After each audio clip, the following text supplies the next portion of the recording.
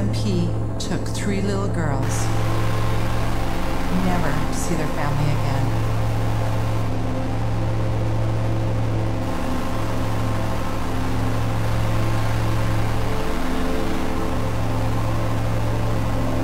Mom was taken when she was 6 years old and spent the next 13 years in an Indian residential school. The memories still haunt her.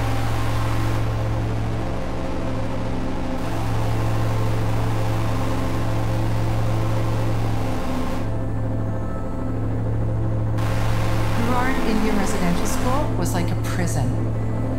It was a horrendous experience.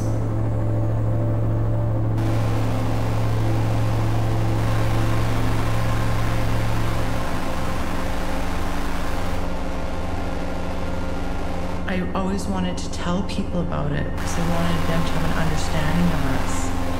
And I remember when I was a little girl in school, I would tell people about it and they thought I was lying.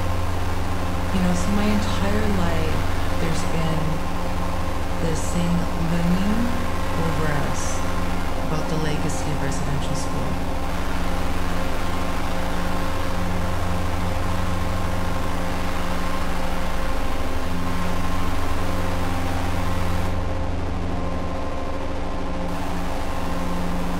Lena wasn't alone.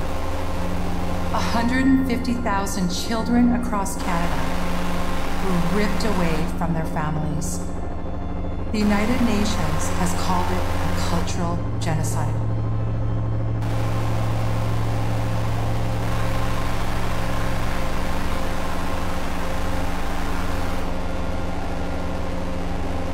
Most people think it's ancient history. It's not. The last Indian residential school didn't close until 1996.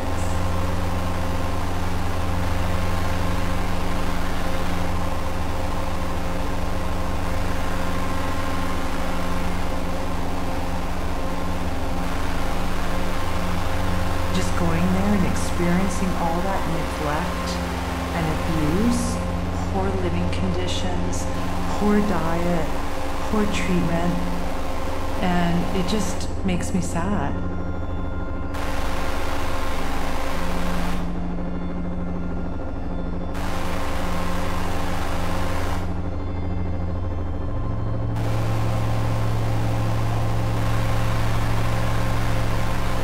The government thought that they should do this policy where they take Indian children for over a century, where they take them to take the Indian out of the child. That was a policy.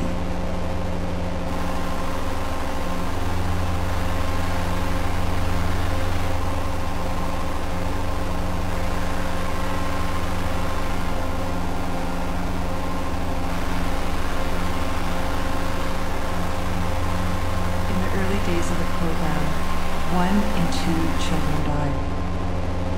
If you were a soldier in World War I, running into machine gun fire, you had a better chance of surviving that than you did as a child in Indian residential school. If you were a soldier in World War I, running into machine gun fire, you had a better chance of surviving that than you did as a child in Indian residential school.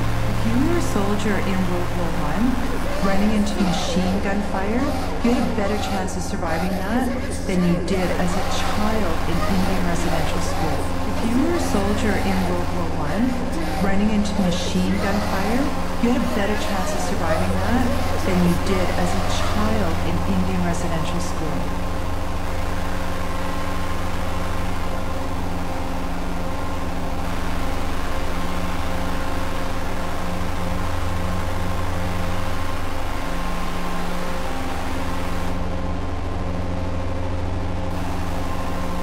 When Lena turned 18, she was given a one-way bus ticket to Edmonton, dropped off on a street, totally unprepared.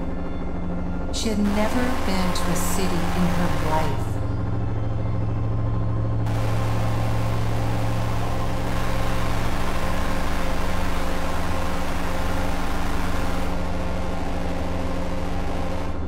She has no money, no skills, no education, no job, no self-esteem.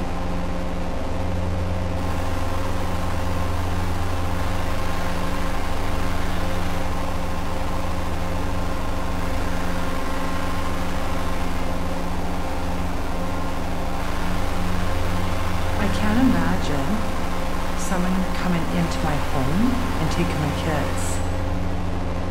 Like, I just can't imagine those left behind.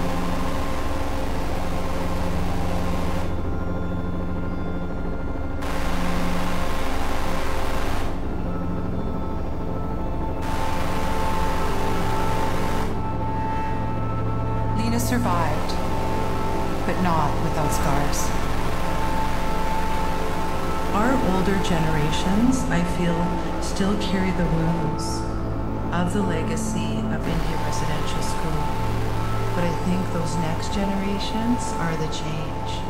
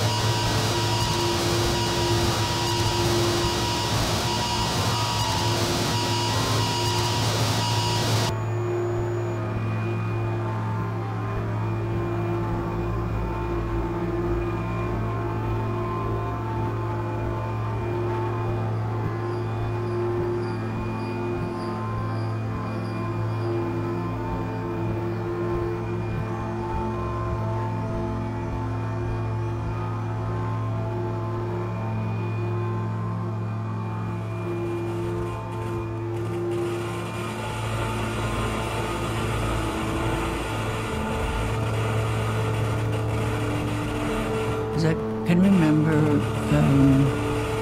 living here in Fort Mackay, mostly with my grandmother.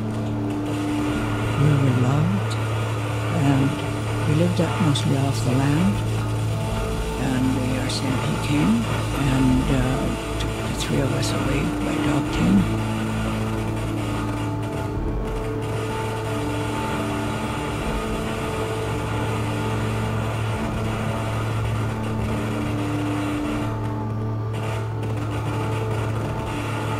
They took all our clothes and they put us in a tub with hot water, and they put three of us in there.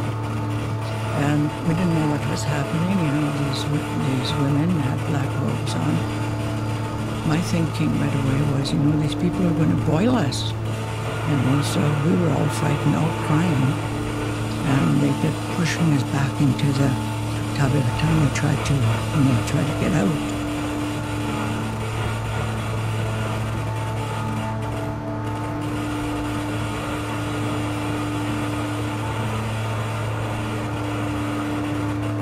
It was a big dorm. We had little white beds, row by row. I would say maybe about 55 or 60 of us in the dormitory. And my sister was one end of the dormitory and I was at the other end. We didn't know where we were. They cut our hair, just chopped our hair off below your ear, like straight on. It's like putting a bowl on your head and cutting all around.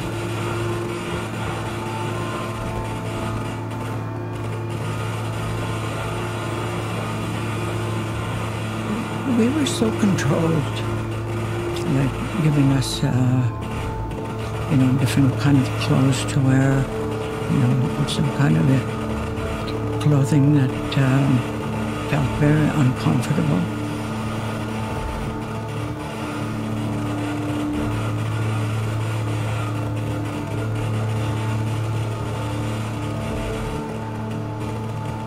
We were taught, that we're savages and we were always wrong, we were sinful, and so on. And so we had a lot of guilt as well. If you didn't do something right, we would be punished.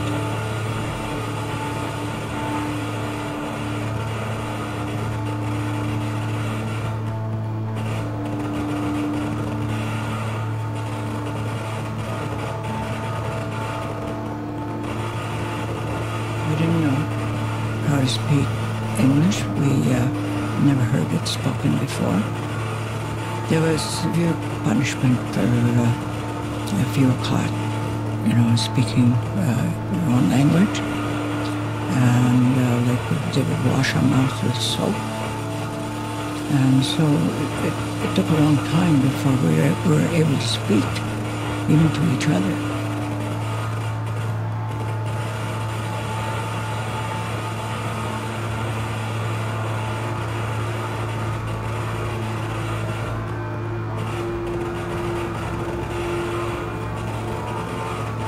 They had a strap, and at the end of the strap was some kind of nails. They would just strap at the end of our fingers, so where all your feelings are, your fingers, and we weren't allowed to cry out. We had to sleep with, on the right side of the bed, and with our hands under our pillow. Or under her head. I remember one time, I had fallen asleep, and I woke up when the nun came and slapped me and told me to get onto my side. It was a rude awakening, you might say.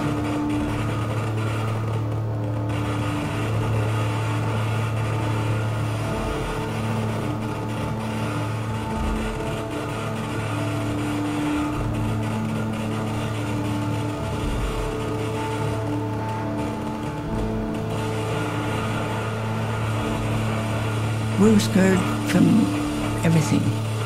We cried. But it was my little sister who cried the most. And I couldn't go to her. She wouldn't be allowed.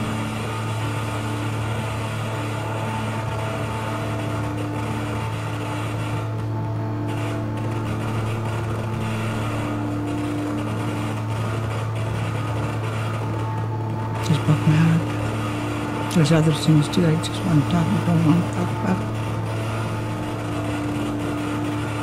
It's very painful for me to talk about it.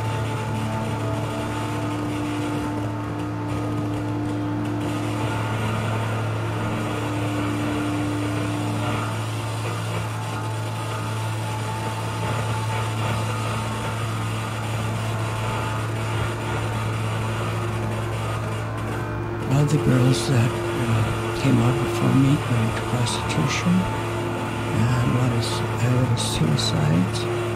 About 85% of them were suicide. I went to schoolboys that came out to the streets of Edmonton died.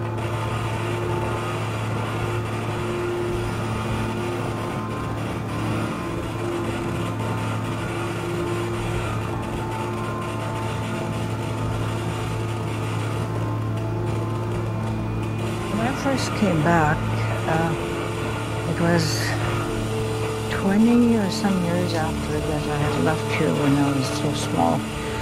There was just a handful of people that were left that remembered me. One of my aunts told me, when you left, Narcy, he took you away from here years ago. She said, we all cried. And she kind of showed me where my mom was, in that corner somewhere. And my granny.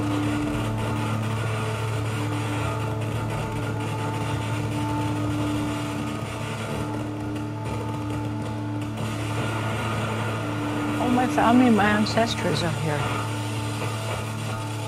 That's why I come here.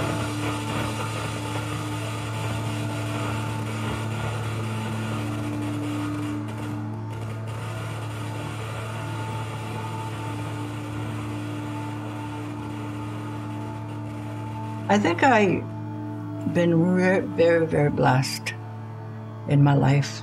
Now that I'm 87, you can, thank the Creator of what I have accomplished and how my life has been. But, after residential school, where your chances sometimes didn't have a hope in hell, really,